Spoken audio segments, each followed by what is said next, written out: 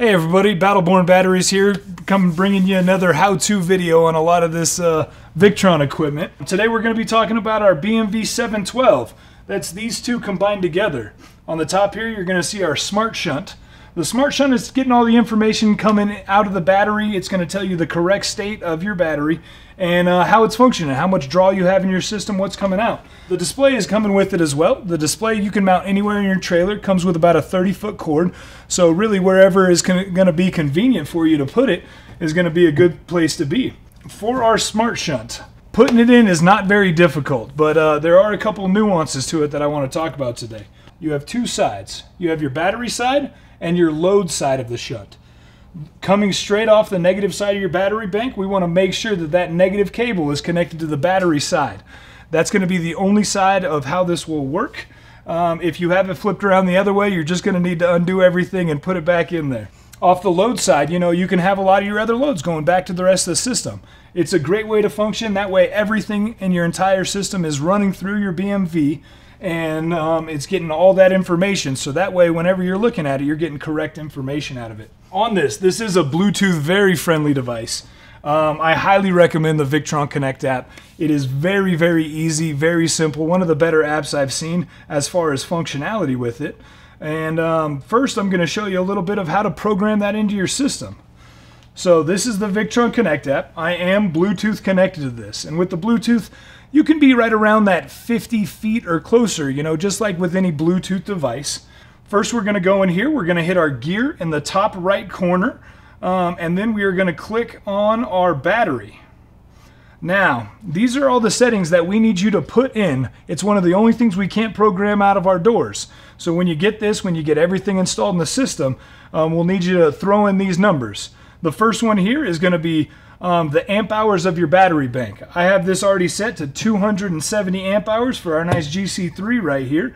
All you need to do to program is just click on it, change whatever parameters, and hit OK. The second one is going to be our charge voltage.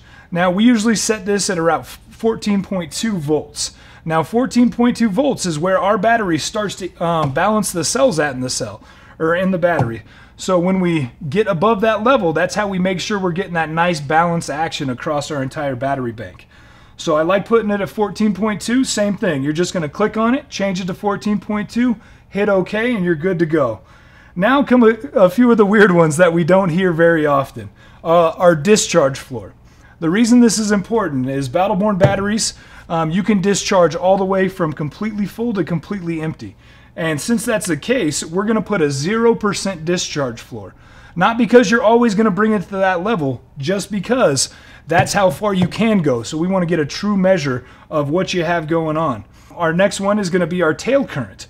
That's going to be kind of the drag coming in. 4% is a good place for our batteries. We have a very low internal resistance in the batteries, and that's why that's important. Our charge detection time, it's going to already be set at 3 minutes, so you can leave it right there. Our Pukert exponent, we're going to set that to 1.05. Our charge efficiency factor is going to be 99%. That's just how efficient the battery is accepting and discharging. Our current threshold, we're going to set at 0.10 amps. And then our time to go averaging period is going to be 3 minutes. Now, here's where people do things a couple different ways. Personally, I like to have the battery start synchronized turned on. That means when we get over our 14.2 threshold, the battery monitor, the battery, the system is all going to sync up with one another. The reason that's important is because every time you bring it to a full state of charge, it's giving you a true accurate reading of what you have going on in the system. When you set it like that, you don't really have to play with it at all. The other options down below are to calibrate and synchronize the state of charge. If you do hit the synchronize, whatever your battery is at that moment is going to be your new 100%. Personally, I would leave it alone. There's really not a lot of functionality there unless you are 100% sure that your battery is at a full state of charge. Bringing you a little troubleshooting tips for your BMV 712. These are just a couple common ones that we do see very often, whether it's out of the box, whether it's you connecting them up to the rest of the system. Just things we want you to be aware of. Putting it in that first time, once it's up and functioning, it's going to work great for you. A couple little things is this little piece right here is going to be our connection to our battery to give our shunt power. Now this little thing has a little milliamp fuse.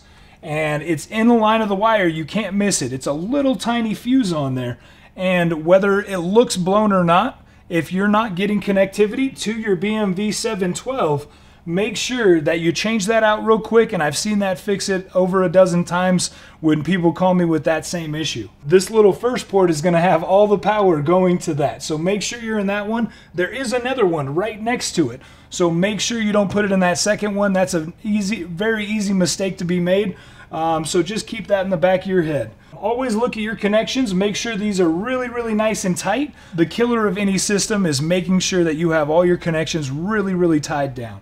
So if you see any wiggling of your cables on your connections, make sure that those are very secure on that. For the BMV, the most problems that we see are going to be with Bluetooth issues, and it's usually not this. It's usually us as humans trying to play with our phone and figure out how it works.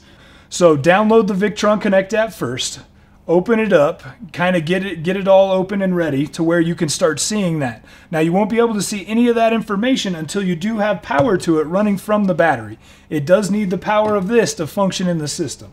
So with the Bluetooth on there, always if you're not seeing it right away, make sure your Bluetooth is turned on, open and close the app a time or two, and then right when it shows up, you're just going to punch in the standard code of 6 zeros to pair with any of the Victron devices for the first time.